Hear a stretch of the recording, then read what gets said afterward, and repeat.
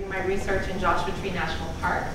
I'm a little bit tethered here until I get the pointer, so bear with me. So Joshua trees are really hot right now, and I mean that both ecologically and also culturally. You kind of have to be living under a rock if you didn't hear about the trees that got cut down during the government shutdown. Everybody was talking about those trees in Joshua Tree. So those trees got really famous, the 2 trees that died. Then there's also the really famous Joshua Tree that arguably everybody knows that was on the cover of the U2 album. That Joshua Tree got loved to death, but you can still go visit it, and there's a whole altar space built for that special Joshua Tree. Joshua trees have been the subject of many, in the backgrounds of many music videos and Vogue fashion shoots. They're all the rage. It's a place to get married. I don't know if you've seen this new Johnny Depp commercial where he's selling Sauvage perfume in Joshua Tree National Park. He's wearing a lot of eyeliner and he's out there digging in the desert. I don't know what's going on, but the video is hilarious. You should check it out after this talk. And then also right now, the Department of Fish and Wildlife is actually currently reviewing Joshua trees to see if it's warranted to give them endangered species protection. And that is because it's getting really hot and dry with the changing climate, and Joshua trees are very threatened and may not make it for too long. It's getting too hot and too dry for the trees in the places they currently live.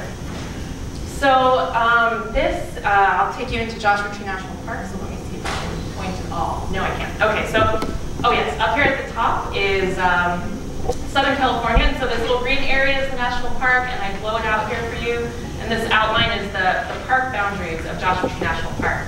Everything in black here is the distribution currently where Joshua trees live in the national park. And so if I crank up the heat with some climate modeling to say, you know, what's it going to look like with 1 degree global warming? That area where the trees live, it starts to shrink. And so with 2 degrees warming, it gets a little bit smaller. And by 3 degrees warming, there's very few places we think the trees will be able to live in the national park. And so at the time this study was done, that was projected to be in about 100 years, a century, we'd see this much warming. And with recent reports, the IPCC, Intergovernmental Panel on Climate Change, suggests it's more like 40 years. It's happening really quickly. So when this study came out, I was just starting my PhD and you know, considering what I'm going to do for research, and I'm from Joshua Tree area, so this really hit me hard. And I thought, my God, I have to do something with Joshua trees. I really want to know what's happening in the park. Models are one thing. So I wanted to figure out, you know, how are the trees doing in the national park? How are their populations? But Joshua trees also, you know, they don't exist by themselves. They exist in these entangled interspecies relationships. They're really important to Joshua tree survival. So I want to know what's happening with their multi-species assemblages. So I researched, down in the Joshua tree roots is this organism called mycorrhizal fungi. And mycorrhizal fungi are amazing if you've never heard of them. There are these microscopic organisms that exist throughout the soils in these vast webs, in all soils, everywhere. And these fungi are really, really good at breaking down soil nutrients and breaking down using acids to digest the rocks in the soil and making those nutrients available to plants. And so what happens is the fungus breaks down these nutrients and passes it to the plants in exchange for plant sugars. And plants that grow with these kinds of fungi grow bigger, better, stronger, faster than not having the fungi.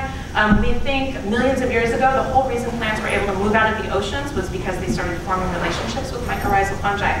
So these are, and this is all fairly new work to look at what's happening with these fungal relationships. So I wanted to know what's happening with these fungi, and do Joshua trees even form these kinds of fungal relationships? It was unknown at the time.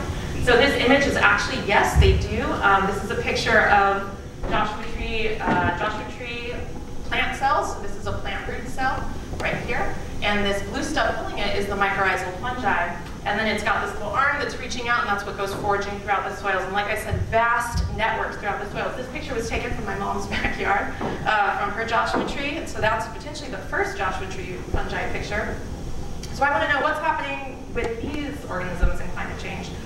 And then I also work up in the canopy of the Joshua trees. So there is a teeny tiny moth pollinator that is the sole pollinator for Joshua trees.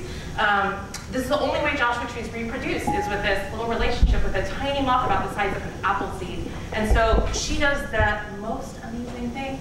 She is a purposeful pollinator. This is one of the only examples of purposeful pollination in all of nature. Most pollinators bumble around and by accident they're pollinating things. And this little moth goes and she collects pollen from Joshua tree blossoms and holds them in tentacles right here instead of a mouth.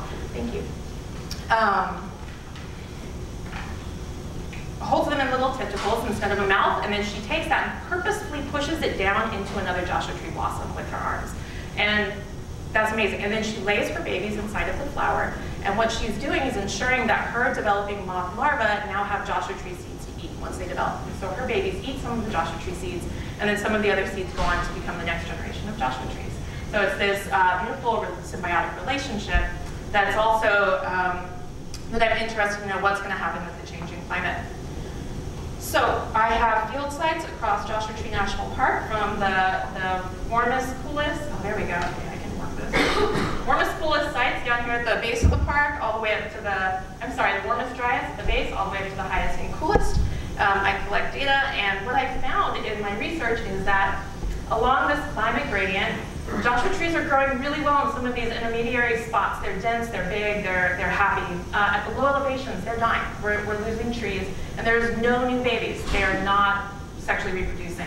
Up here at the highest elevations, it's the same thing. There are no little baby Joshua trees, and they're just not very happy. With the moths, there's a similar story. Lots of moths in the middle. There were actually no moths at the hottest and driest or the coolest sites. No moths mean no seeds, no new Joshua tree babies.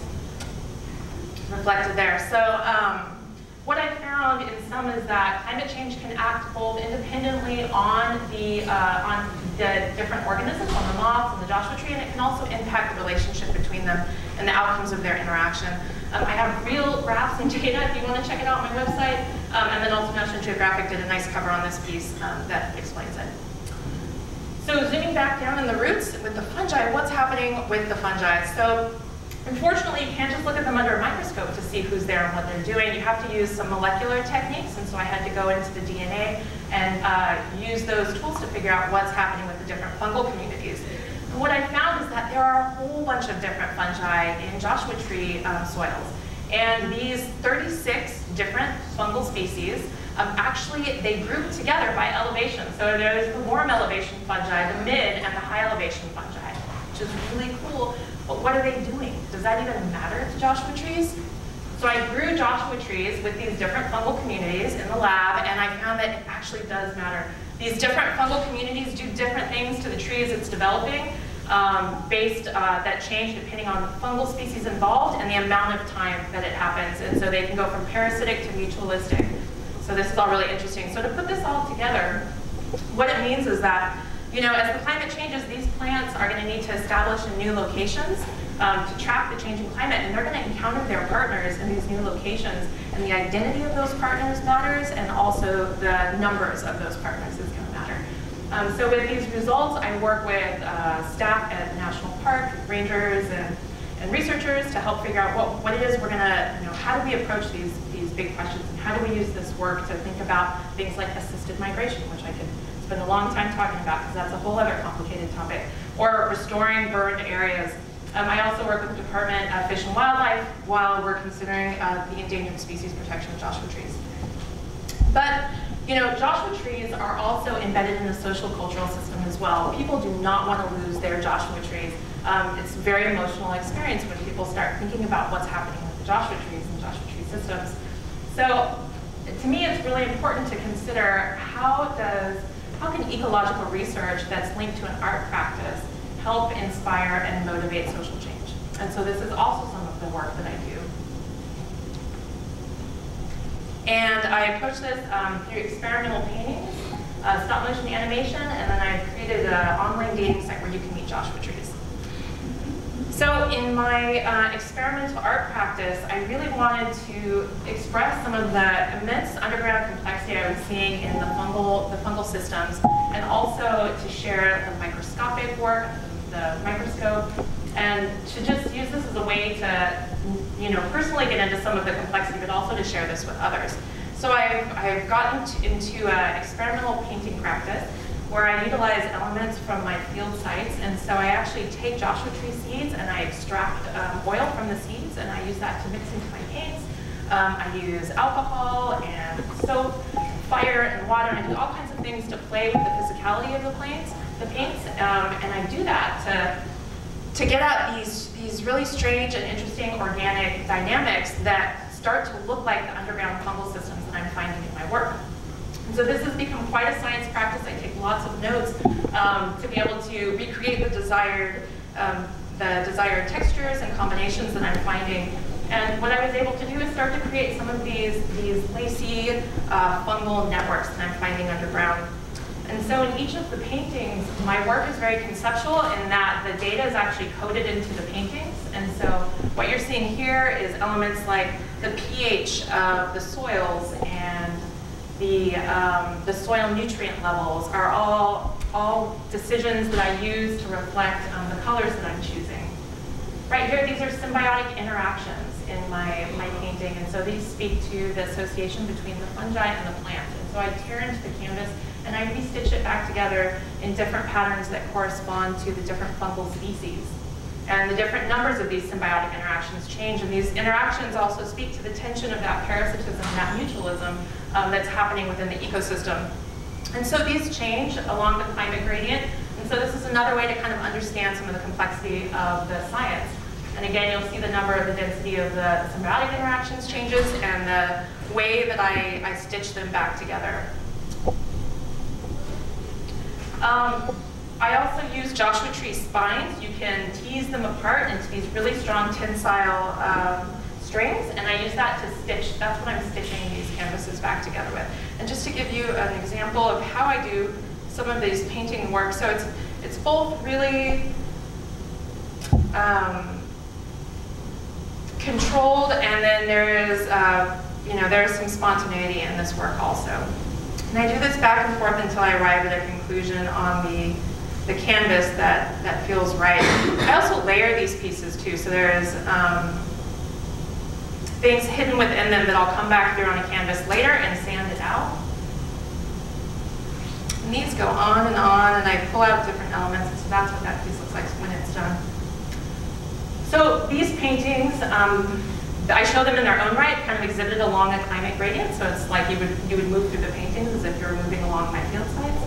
These paintings have also become the backdrops in a stop-motion animation that I created, a Joshua Tree love story.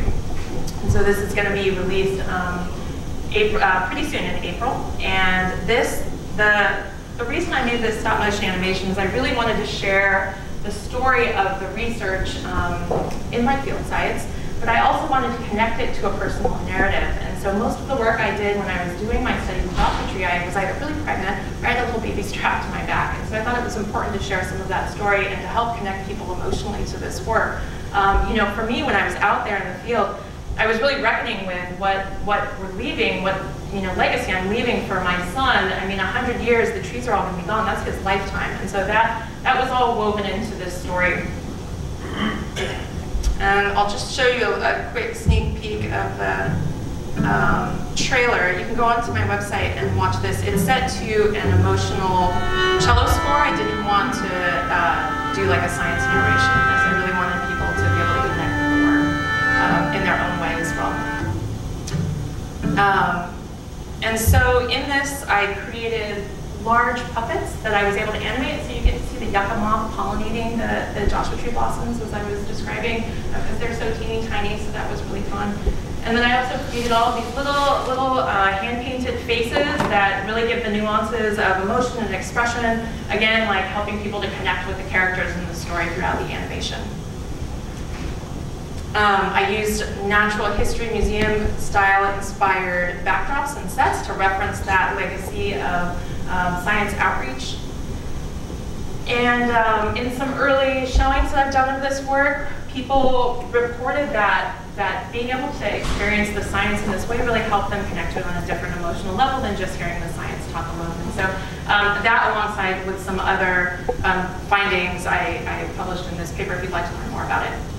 So after doing all of this work, and interacting with the public in different ways, I really wanted to now take another art project that was a little more participatory and collaborative with the work I was doing. And so I ended up creating, and also in response to the trees that got cut down and just just a public outcry around that, I ended up creating this online dating site where you can meet Joshua trees from my field sites. And so this is a collaboration that's ongoing with about 50 different artists and musicians and the public. And you can go to my website, heyjtree.com, and you can pick a charismatic tree from my field sites. There's about 16 of them on there. And you can go and choose your tree and check it out. And there's ecological data, and there's a scavenger hunt, so you can actually make a pilgrimage to your tree. Each tree has a little anthropomorphized profile, like a dating profile written for it by guest writers. There's a music video for each tree by different collaborating musicians. Actually, one of the musicians is here tonight. If I knew he was going to be, I would have shown him. But anyways, it's been a really fun project. And as the public, you can engage by sending your tree a love letter. And so each love letter gets uploaded on the website, so each tree builds a following in this way. And I've got quite a number of collaborators. People also come out to the field and help me collect data. And I also work with kids on this project. In this sense, it's not a dating site as much as a pen pal site. When I share it with children, and I'll take them out into the field and they get to pick their favorite tree, and I show them techniques for drawing them, and then we create stencils and make Joshua Tree Forest, and they make names and little profile descriptions. I share this work at music festivals, and I've also worked with artists to create cutouts of each of the Joshua Tree silhouettes to make like woodblock prints. And so when I go to festivals, I'll work with people to make silhouette prints of the trees, and so they can take their tree home and they can look it up online and engage and interact with their tree. So this is all linked to, social media and Instagram and things like that, and it's one of the ways I also co-opt the tools that so often divide us from our environment. It's a little tongue-in-cheek, like if I have to get you to pay attention by making a dating site, I'll do it fine. And then it also provides a way for lots of people to engage and interact, and it's been really fun so far. So if you'd like to play, go to heyjtree.com. You can also check out follow the work at heyjtree, and if you have a favorite tree, please share it with the hashtag heyjtree, and I'm building a Joshua Tree following this way too, so I get to see other people's favorite trees. So, Joshua trees are really impacted by the changing climate, and we're losing them, and it's really sad, but this is just one of the many species that we're losing every day. We're in the midst of the 6th major extinction event on our planet. It's pretty overwhelming and real. So I just think at this point we need some really radical decisions to be made that value the environment, equity, and diversity. And I think that when brought together, art and science have a really powerful way to help inspire people to embrace some of the sustainable changes that we need to see in our futures. So thank you.